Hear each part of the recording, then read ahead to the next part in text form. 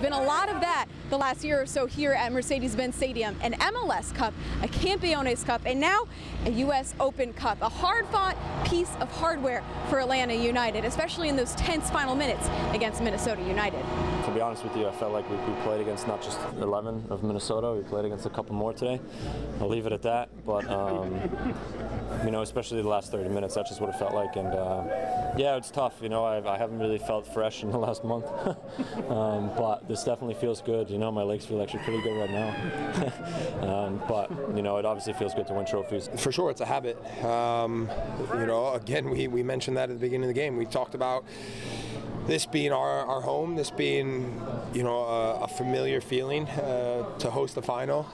Being here before, using our savviness, using our know-how of being in this situation, and then ultimately finding a way to get the job done, and we did that. Mentality here is all about winning, and anything else is a failure. And for this club, the expectations are just so high every day, and you kind of get obsessed with it and want to keep pushing more and more for this club and these fans and the city.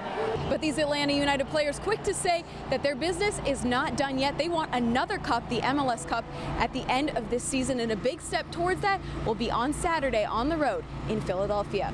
From Mercedes-Benz Stadium, Kelly Price, Fox 5 Sports.